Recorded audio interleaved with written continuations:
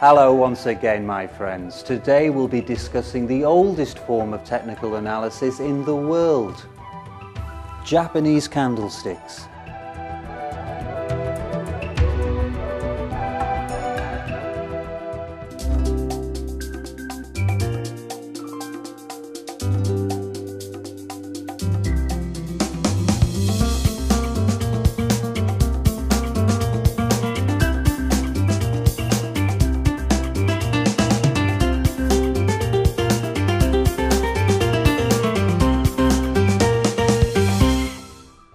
Munehisa Homma is credited with developing Japanese candlesticks in 17th century Japan.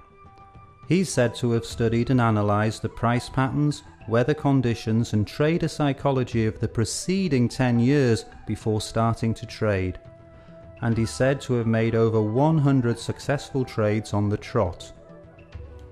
He retired a rich man and went on to write the world's first 2 books on technical analysis.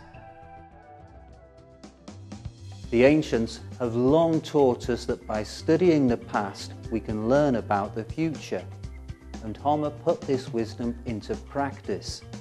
He then went even further by passing his knowledge and experience down to us.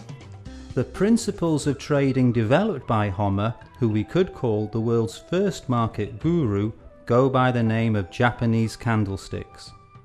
This is also the name of the type of chart used to record price.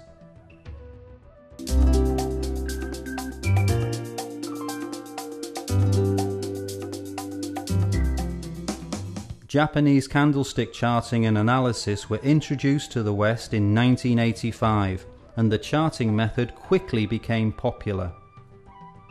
But before going any further, I'd like to quickly run through the basic elements of Japanese candlesticks. The candlestick is basically a rectangle with the open price and the close price at either end. The high price and low price are attached to the rectangle with vertical lines. The rectangle is called the candlestick body, or sometimes real body, and the vertical lines are known as the shadows, wicks or hairs. If close is greater than open, it means that price has risen over the period and the candlestick has a white body. If close is lower than open, it tells us that price has fallen over the period and the candlestick is black.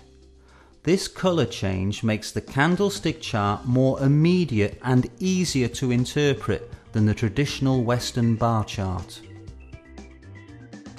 Sometimes the candlestick does not have any shadows. These are known as marabotsu candlesticks. We shall be discussing the implications of different types of candlestick throughout this film.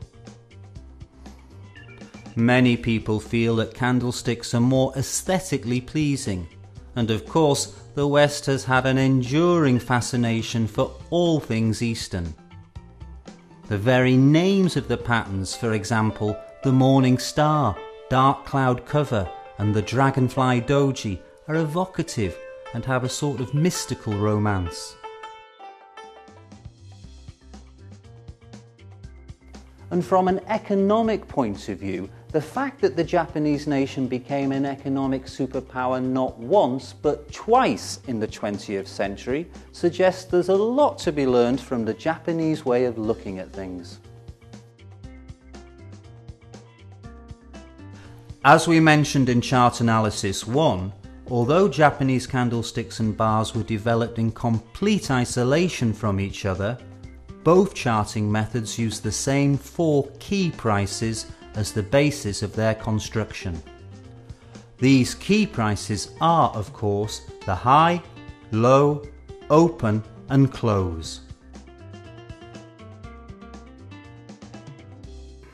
The similarities do not end there, and we'll be discussing a number as we consider some of the simple and not so simple combinations of Japanese candlesticks.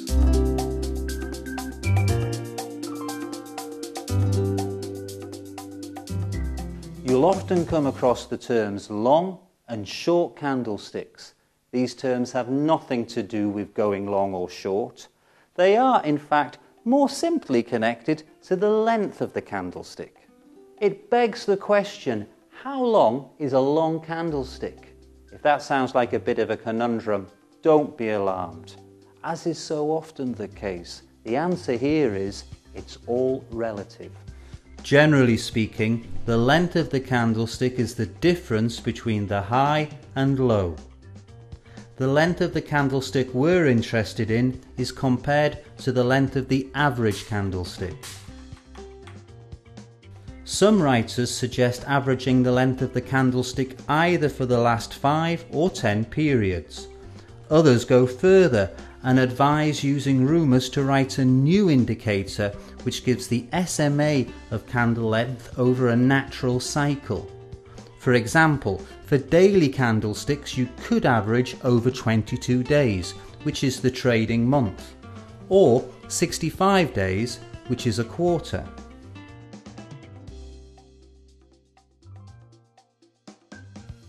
Personally, I let my eye be the judge, and if a candlestick looks longer than the average, it's long, and if it looks shorter than the average, it's short. Of course, you need to take care when working with intraday candles. Please bear in mind that the opening and closing of the major exchanges around the world distort candlestick length and make any comparative analysis hazardous. You must always take the time of day and the currency pair that you're working on into account. But the main features of Japanese candlesticks, the information that they carry and the signals they give off hold as true for intraday charts as they do for daily charts and beyond.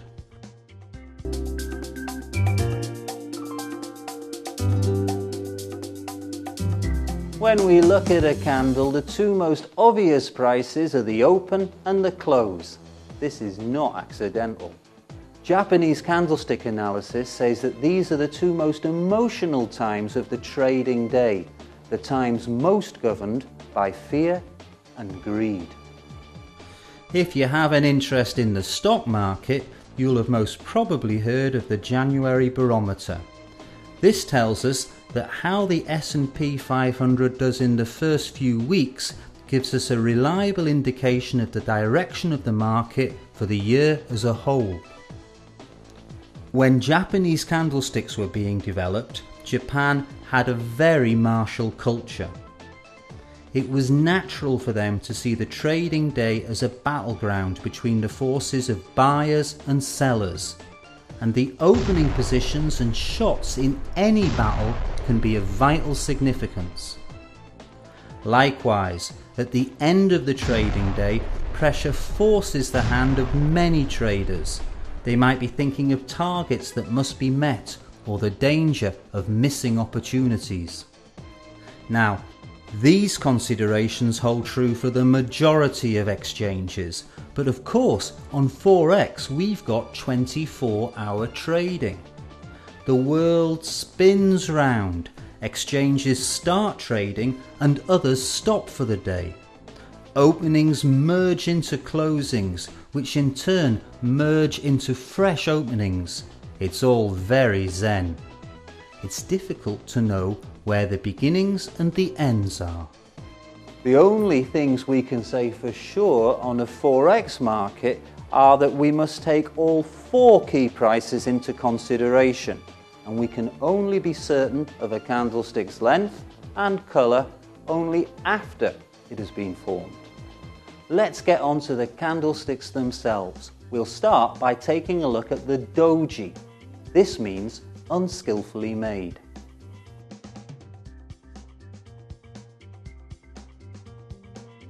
Unskillfully because they don't have a body, merely a horizontal line. We get doji when the open price and the close price are equal. This is usually taken as a sign that the bulls and the bears are well matched and their meeting resulted in a draw in this period. Doji signal indecision. Prices closed where they opened, on as even. Let's take a closer look at the conditions that form the doji. Let's say that price grows after the open. What we see forming here is known as a morobotsu, which means shaven, because it doesn't have any shadows. The bulls seem to be gaining the upper hand, but then the bears counter-attack, price falls, and the candlestick body turns black.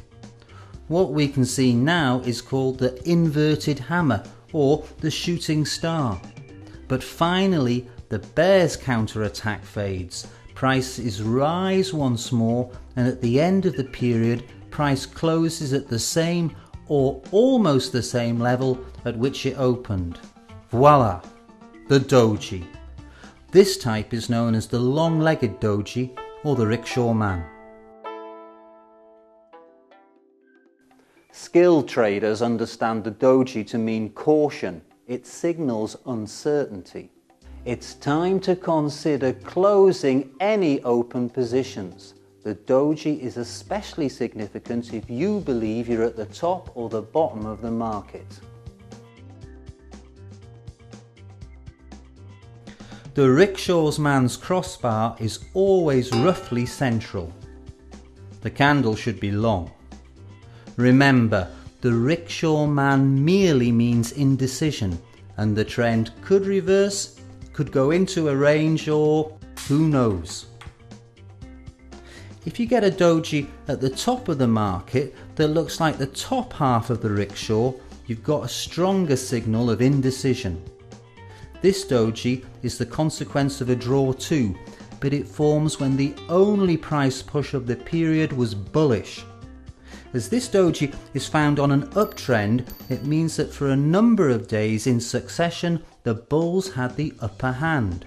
Only this time they attacked, but the ground they gained in their charge was cancelled out by a bearish countermove. This doji is known as the gravestone. It was named in the days when traders could only make money on a rise in prices, and it buried all hope for future profit. At the bottom of the market we can find inverted gravestones. They go by the name of the dragonfly, a symbol of the promise of summer and easy living. The dragonfly signals the reverse of a downtrend. Prices may well take flight, up and away in a beautiful flash of jewel-like colour. The signal gains force if more than one doji occurs on strong support levels or channel lines, resistance levels or trend lines. But my friends, fools rush in, and it's not a bad idea to wait for further confirmation. In this case, we get a couple of hammers, more of hammers later, and a strong move up, and it's time to get stuck in and make some money.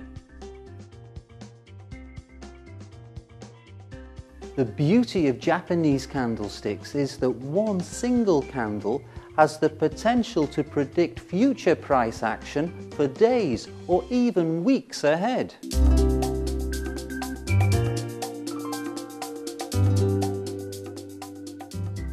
We can look for perfection all our lives, but all we will ever get is an amazing variety of imperfections.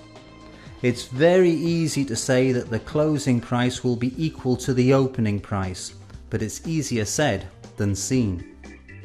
I'd rather have a flawed diamond than the perfect pebble, and we have to accept reality, warts and all. So be ready for deviations from the doji ideal. I accept a candlestick with a body 10% of its height from high to low. For example, this one, or this one, and there's another. The colour of the body is of little account with these deviant dojis. Just remember the saying "fools rush in" applies to all doji, ideal and deviant. Always look for confirmation of the signal.